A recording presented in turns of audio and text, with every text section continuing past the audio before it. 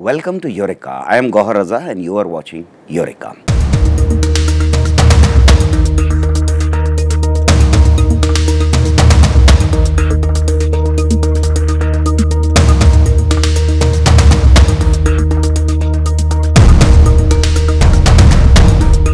Today we have first-rate scientist of the country with us, Dr. D Ramaiah, who is Director of Northeastern Institute of Science and Technology, a part of CSIR.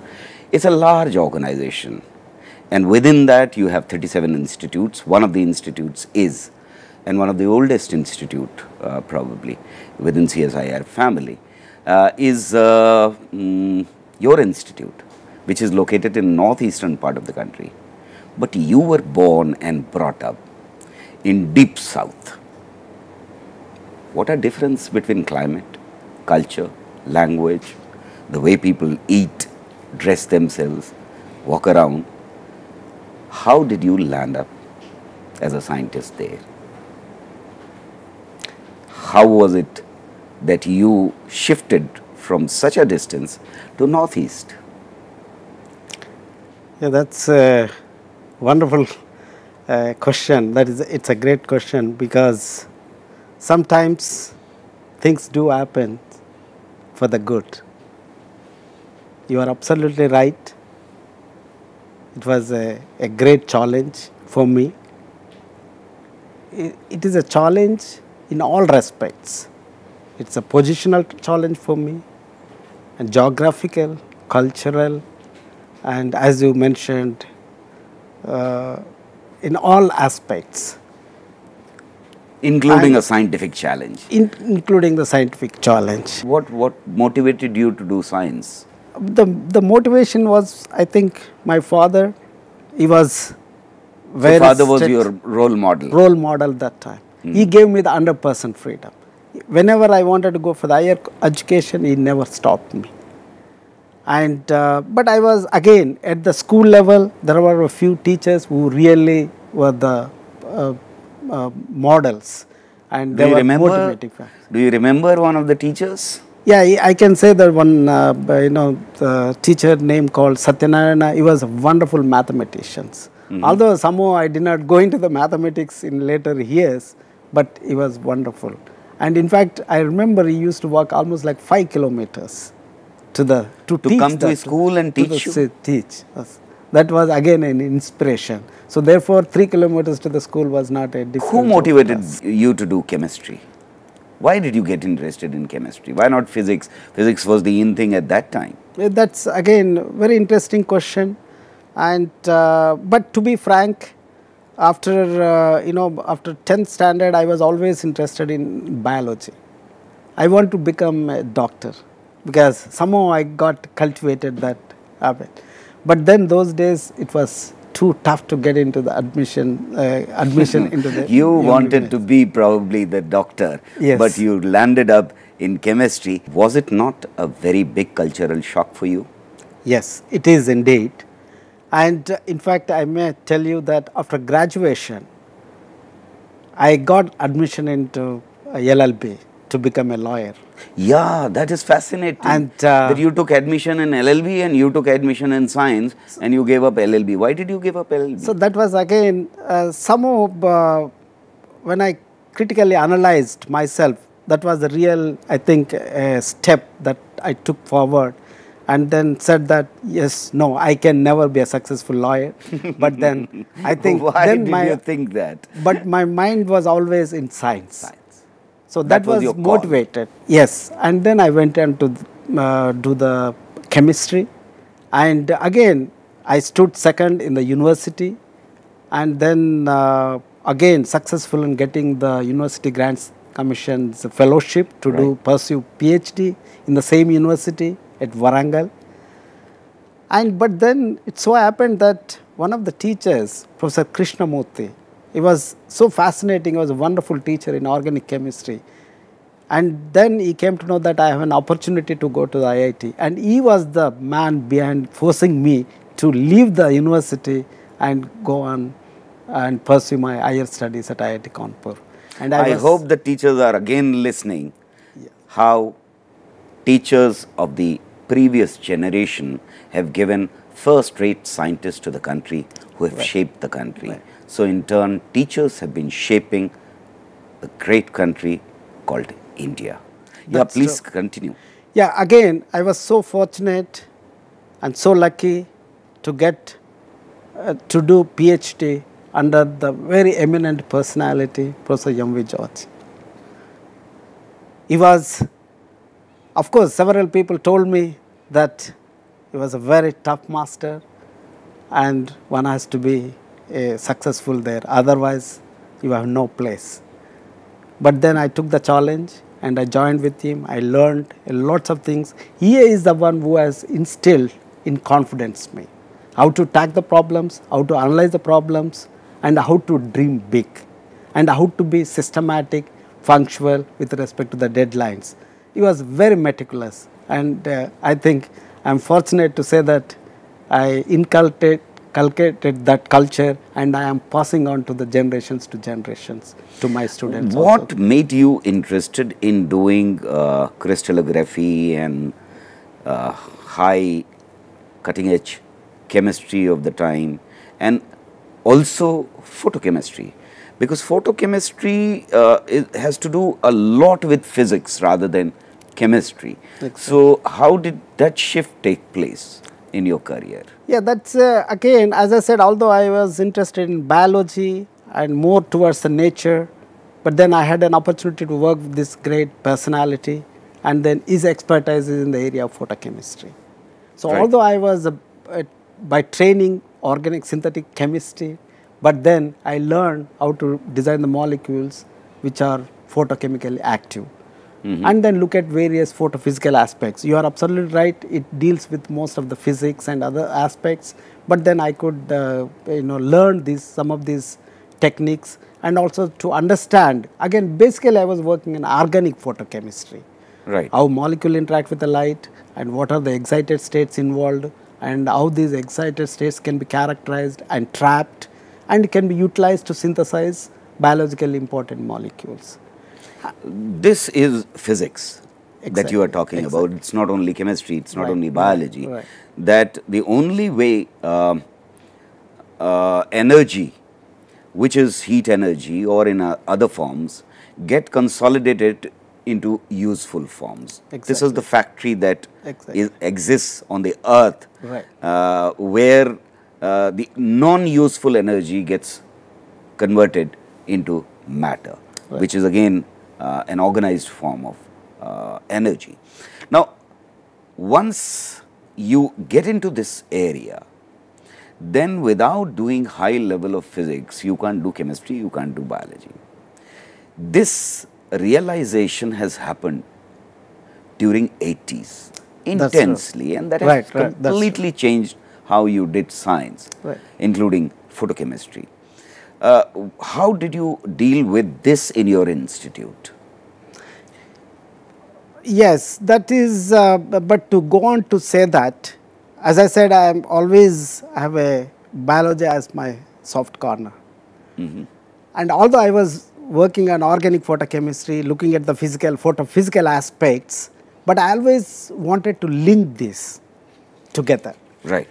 And that is where, again, I had a wonderful opportunity to go on to visit Germany as a Humboldt Fellow. It is again one of the best fellowships that a German foundation can offer. The Humboldt Foundation can offer to any scientist of international repute. And then where I had again opportunity to work one of the very well-known scientists who went on to publish almost like more than 1,000 papers, Professor Waldemar Adam. Again, he is one of those very tough masters to get the things done. You kept on getting good teachers, but tough masters. Tough masters, exactly. But that is how my confidence level has just gone up. And then again, I took up a very challenging aspects there, working on photofenton reagents. Right. And these are the molecules upon excitations, they go to the excited states and then generate radicals, and then they cleave DNA also. So how photofenton reagents can be utilized to cleave the DNA, and how these molecules interact with the DNA, and what are the modifications they induce in DNA, and how these modifications can be characterized at the molecular level. So, in fact, an organic chemist working on photophysical aspects and then went on to do the molecular biology. In fact, I started learning, doing how to run the gels and then separate the DNA and modify DNA and also the huge proteins. This is a perfect example of interdisciplinary research where knowledge from physics, chemistry, biology and biotechnology comes together to produce something. Don't go anywhere. We are taking a break. Keep watching Eureka. We'll come back.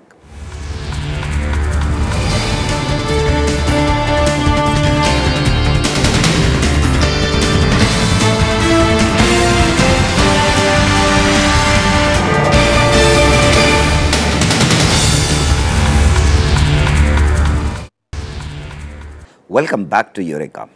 We were discussing with Dr. Ramaiah as to how he got interested into doing the cutting edge research, and he got experience not only from India but abroad and brought it back. Why did you come back to India? That's a wonderful question. You were working at the best institute, you had a best scholarship. Exactly. Your supervisor was one of the brightest scientists of his time. Yes. Why did you come back? Yeah, in fact, after having finished my PhD at IIT Kanpur, I had an opportunity to go to United States to do my postdoctoral work. But then there was a question whether to contribute to my country or to go on to United States and settle down, because that was the trend in those days. Many of my friends, contemporaries have gone there, and then the land of sugar and honey. Exactly.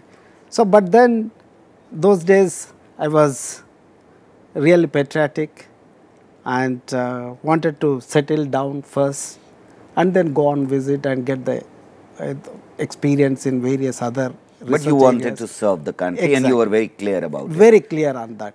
In was fact, it to do something with your family? Well, but yes. You are away from your family. Exactly. And but my family also contributed to that, to take the decisions on that, because they were always also wanted me to be in India. That is one way or other way. But I was, but without any doubt that I wanted to contribute to my country. So that was you have clear. been contributing a lot in terms of publishing papers and research papers that you have published in some of the best journals world over. How would you sum up the kind of technologies that your institute has developed during your leadership and previously? This is again a very tough question. You are talking about the NEIST? I am talking about NEIST Trivandrum. Yeah. So, yeah, these were again, when it comes to the technologies, yes, I fully agree with that. We have been, I think, this was the institute center which was just started in 1988. I was the first one to join there, and then it became, I think one of the best centers for the photochemical research in the world, and it is highly recognized. And 5 of us were members of that. Your colleagues were very supportive, and it was a very tightly knit team. And we used to pool all the resources and then explore our objectives independently, and then we could contribute and we could establish in our own areas and recognized by various agencies. But at the same time, you are absolutely right that I have a regret in this context is that although we were excellent minds, but we never worked together and to have a technology which is of highly relevant one project. On one project. I must say that. But as independently we have excelled, but then as a team we did not really work on a technology that can really have a social impact. Not one mission. Not one mission. If you had taken, all 5 of you had taken one mission, then probably you would have achieved much higher heights. Yeah.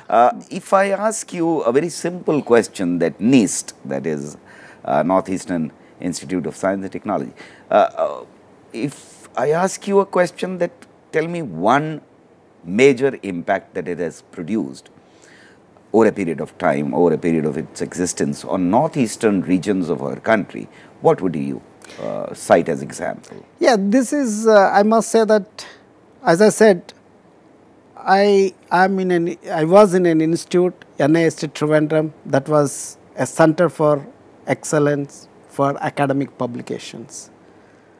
And in that context, my recent move to this institute in the northeastern region, that is Northeast Institute of Science and Technology, which is again uniquely placed and uniquely located and has been contributing significantly to the entire northeastern regions in several ways.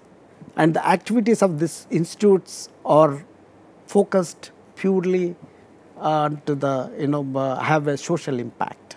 Right. But of course, if it comes to the scientific academic impact, it is of low, when compared to the other institutions. But social relevant, social impact is very, very significant. But that was the objective of creating this institute in the northeastern part of the country. Exactly, that is true. And be the the citronella cultivation or lemongrass cultivation, mushroom cultivations, and establishing a medium scale cement plants, and also the societal programs like CSIR 800 programs like and clean water, clean water, and these are the major activities in which this Northeastern Institute for Science and Technology is contributing to the, of course, not only that region, but also we are expanding to these activities to the other regions of the country. So that way, this institute has done a significant contribution to the nation. And these are smaller technologies which no one else in the world would have given us. We had to develop these technologies. This is, yes. And work very intensely with the local population for which the technology was. How is the institute dealing with this problem? The science-society linkage is a very complex thing. Yes. How are scientists dealing with this problem of science, creating this link? Yeah, that is again a very good question and very relevant to that region. And so our scientists are really working hard just to bridge this gap. How we can make scientific interventions in day-to-day lifestyles of the population, and that way they were very successful. So we take sometimes help of the NGOs working and were quite familiarized in that areas. And they become a bridging link. In fact, now we are also popularizing through again various funding agencies like Department of Science and Technology and Department of Biotechnology, and popularizing some of these the technologies which are again I would say the cottage level technology as well as the small scale industry scale technology, and taking to the remote villages in this northeastern region. And through the various who decides NGOs. What problem scientists are going to work? Is it scientific community that decides in your institute, or is it the pressure from the below that decides what projects will you take up? Yeah, it is, because as we said that this is a central government organizations, and whatever we do, it has to have the societal relevance, how important it is, and that is the main driving force. We always ask questions, but at the same time, we would also now would like to.